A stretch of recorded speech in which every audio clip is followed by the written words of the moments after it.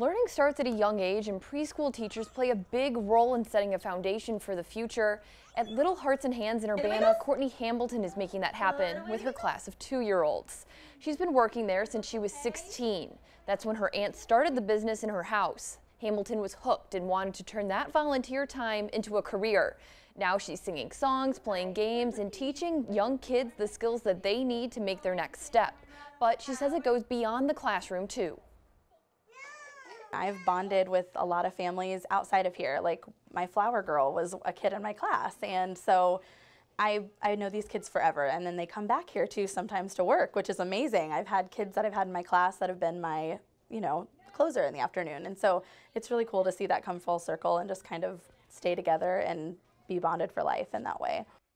At the end of the day, she hopes to create a nurturing, loving space in her classroom. She knows early education sets a foundation for the rest of their lives.